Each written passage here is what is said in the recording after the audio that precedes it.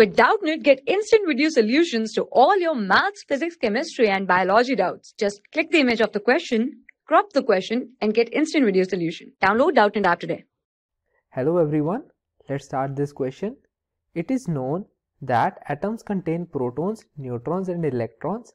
If the mass of neutron is assumed to half of its original value, whereas that of proton is assumed to be twice of its original value, then the atomic mass of carbon will be. Now we are given with the isotope of carbon, that is with mass number 14 and atomic number 16.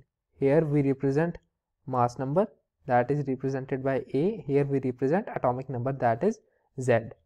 Now we know that in an atom there are protons, neutrons, and electrons, but when we count the atomic mass, we count the mass of protons and neutrons and neglect the mass of electrons, because electrons have very low mass as compared to protons and neutrons. So while counting the atomic mass, we calculate the mass with protons and neutrons. Now in this question we will firstly calculate number of protons and neutrons. Number of protons,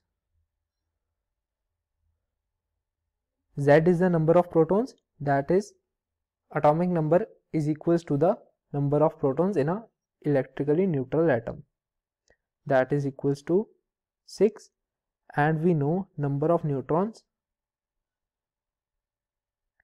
will be,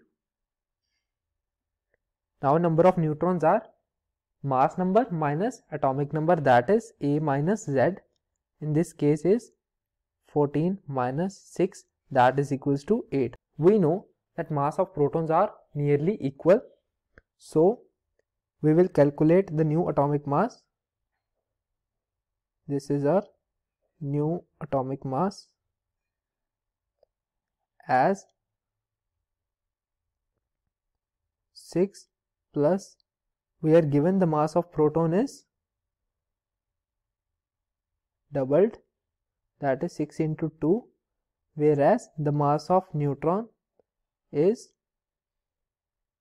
assumed to be half, that is 1 by 2. Now it will be 4 plus 16, this will be 16. Now the original mass of carbon was 14, but now the new mass is 16, so we will find the percentage increase in mass.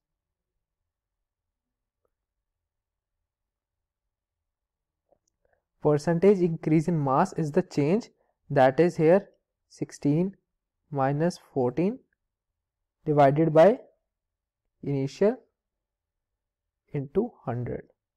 Now after solving this, we will get answer as 14.28%, which is 14.28% more than actual. So this was our solution. Thank you so much. For class 6 to 12, IIT JEE and NEET level. Trusted by more than 5 crore students. Download Doubtnut app today.